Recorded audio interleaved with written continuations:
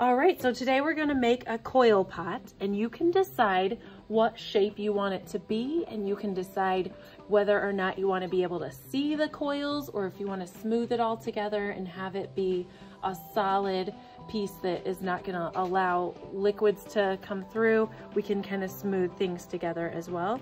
So we're gonna start by making the base of the pot. So you can decide, okay, do I wanna see the coils and I wanna make it out of a coil, or do I wanna make it just with a flat piece? So if you want it to be a flat piece with no spaces in between, you're gonna want a chunk of clay, and I'll call you guys up by table to come up to the bag up here. I've got a bunch of clay up there ready to go for you.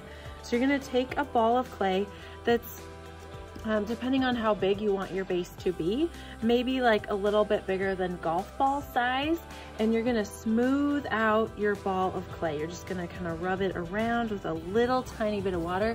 You don't wanna get it too slippery. If it's super slippery and soggy, like soggy cereal, it's gonna be very difficult to work with. So just a little bit of water added to it is great. It's like Goldilocks and the Three Bears with clay. If it's too hot, can't eat it. If it's too cold, can't eat it. But that's like wet and dry with clay. If it's too wet, can't use it. If it's too dry, can't use it. But try to get it just right. A little bit of water there.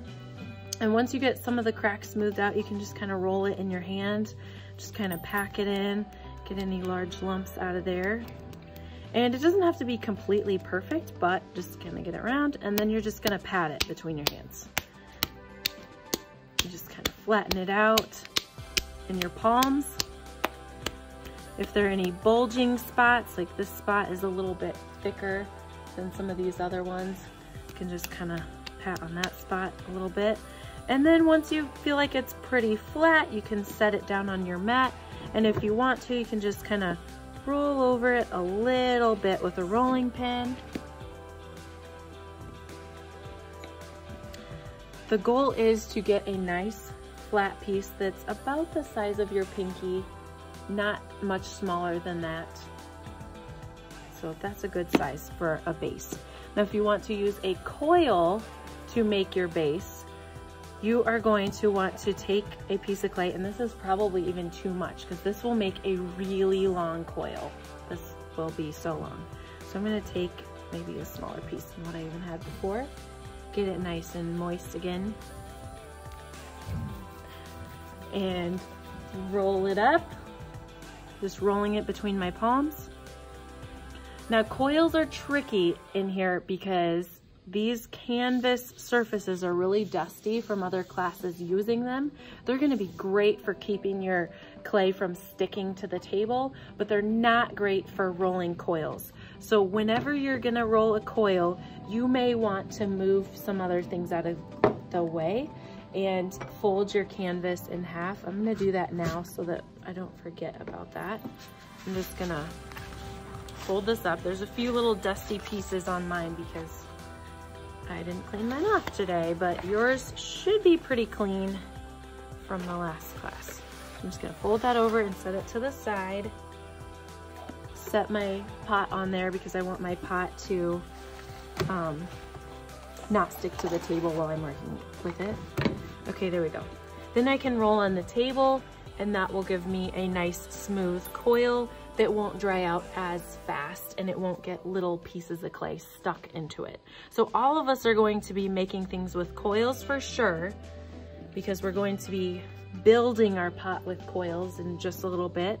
And some of you are making a little pancake shape like this for the base. But if you want to make the base with a coil, you're just gonna get it wet, and you're gonna have to slip and score it together. So these nice toothbrushes that have never been used in anyone's mouth are here for you to brush the clay.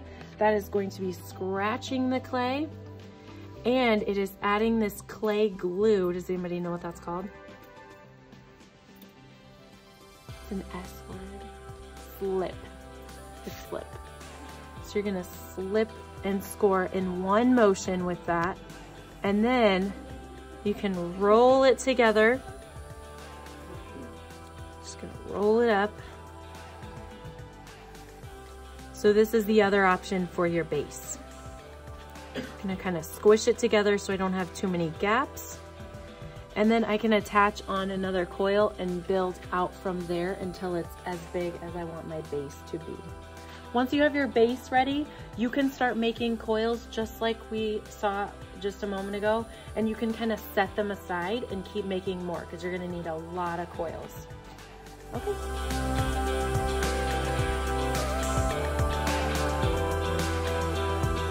You have your base made on your pot there.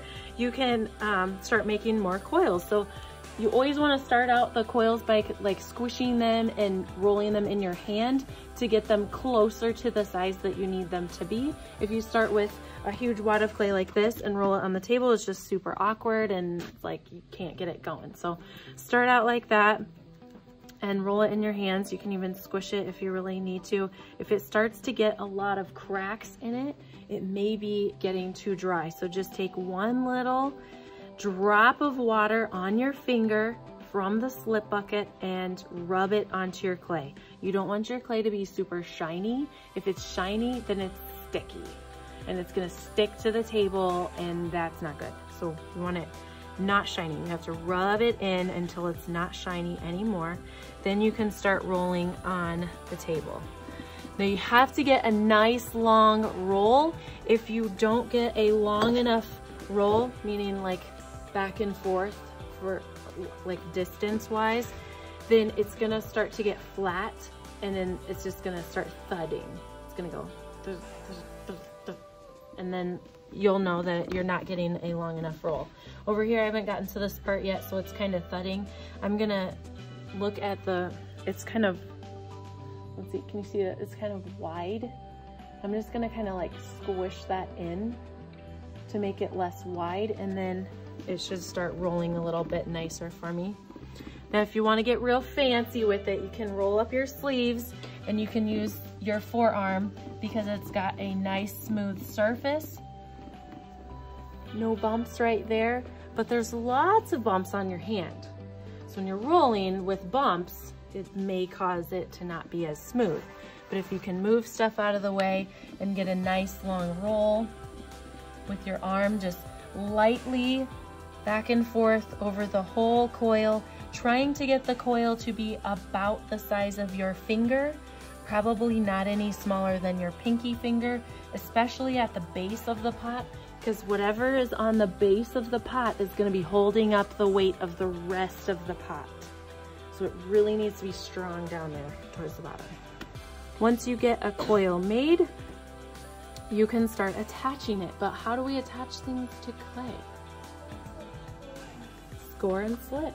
So you're gonna get that toothbrush, scrub, and we're just doing around the outside so that we can build up.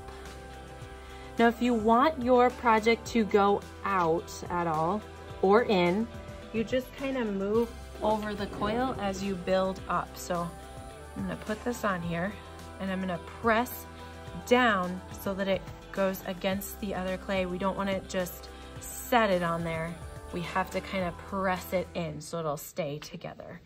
Now I've got this part where I can come over and start building up, but I've got a gap in there. That gap is not so great. So what you can do is make yourself a little ramp by just pressing that clay down. Just rub it down. Get yourself a little ramp. You can just, let's see what happens when I wrap this around. Much smoother, it fits together much nicer.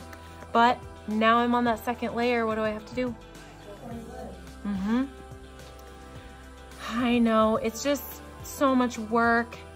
Myself as a student, I kept thinking, why do I have to do this? It's just so annoying. I keep having to slip and score and smooth everything. And I just want to make my pot faster. But your pot might fall apart and then it's just a total waste of time. So make sure you get things squished on there. Now, if you want it to go out a little bit, you just, instead of placing your coils right on top of the other coil, you just scoot it out a little bit. So that one is scooted out a little bit, and if I turn to the side, you can see how it's starting to come out, whereas this side is going straight. While you're working, it's a good idea to turn your pot frequently and look at it from all sides so that you know what's happening all the way around. Now, if you go out too fast, like you put one right out here, and there's nothing holding it up, once you get some more weight on top of that, that's just gonna come crashing down. So make sure you get enough of it on top of the other coil underneath before you start moving on. One more thing before you go back to work. You may need to use a trimming tool, like this nice little cutting tool. It's got a nice thin spot there, and cut the end of one coil to attach it. I'm gonna take this part because I don't need this.